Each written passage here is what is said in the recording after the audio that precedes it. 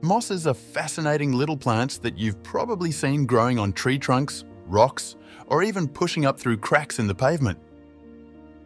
Mosses are a type of plant known as a bryophyte, and they've been around for a really long time, over 400 million years. There are about 12,000 different kinds of moss found all over the world, from damp forests to dry deserts. Unlike bigger plants, mosses are very simple. They don't have true roots, stems, or leaves like most plants. Instead, they have tiny leaf-like structures called leaflets and thin, thread-like structures called rhizoids that they use to attach themselves to surfaces and absorb water. Mosses are also unique because of how they reproduce. Instead of making seeds like many plants, mosses create tiny particles called spores. The spores are held in a container called a capsule.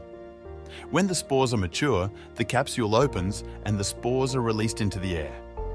They float away in the wind or get carried off by water, and if they land in a spot that's just right, usually somewhere damp, they'll grow into a new moss plant. One of the coolest things about moss is that it can grow in places where many other plants can't. You can find mosses living on rocks, tree barks, and even in the harsh conditions of the Arctic.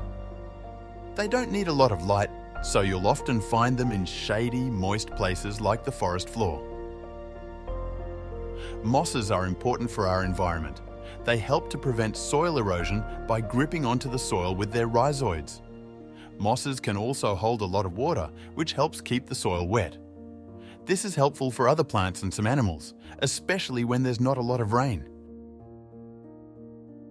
So, the next time you spot a patch of moss, take a closer look.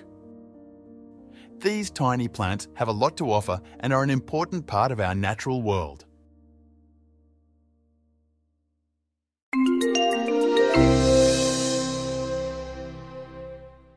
Don't forget to subscribe.